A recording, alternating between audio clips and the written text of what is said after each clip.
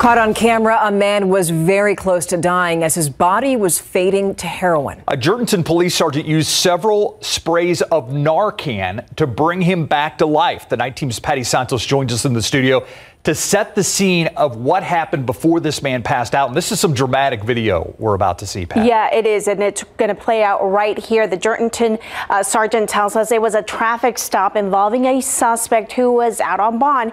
Initially, the officer had no idea that the suspect had just swallowed heroin.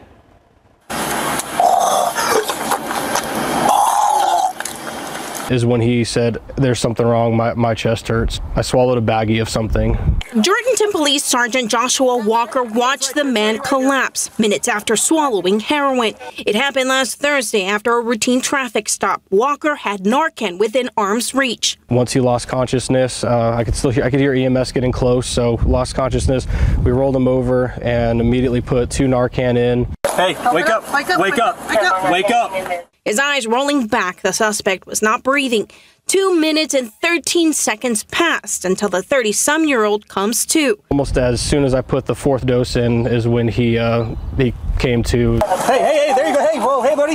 Hey, can you hear me? His chest started rising again. He started breathing. This is the second time Sergeant Walker has used Narcan to help someone who's overdosed. Having that antidote available is really, there's no value you can put on that. Jourdanton Police Chief Eric Kaiser says the department's 10 officers started carrying Narcan boxes about a year ago.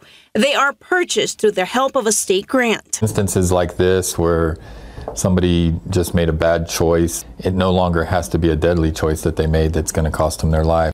Walker hopes that this video brings awareness about the everyday drug problems Texas law enforcement encounter. A life is a life, a person is a person, so if he's back and breathing, I mean, that's all that matters at that time. By state law, Texas agencies are not required to carry Narcan. Those agencies that do are able to do so thanks to grants. Patty Santos, KSAT 12 News. Keep up to date with all of San Antonio's top news, weather, and so much more by clicking the like and subscribe buttons below. And once again, thanks for watching KSAT.